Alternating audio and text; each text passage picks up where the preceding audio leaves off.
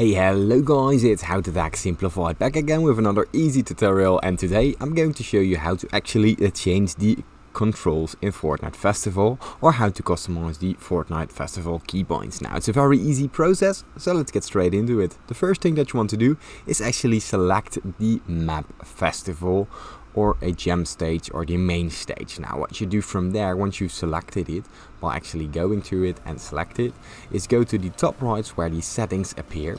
Now from there we simply go to the settings, and here we actually select the main settings, and here we go to the keybinds right here. Now this should be the same for PS5 or PS4 or Xbox. Simply go down to the controls, and here when you scroll down, you will actually find the main stage settings and the main stage settings on expert.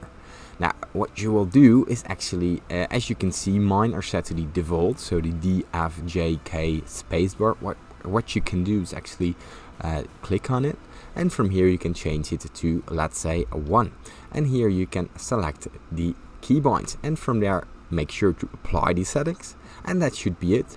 Now from here you can choose your own keybinds. Now if you still got any other questions regarding this tutorial, or if this tutorial has helped you, please leave it in the comments down below.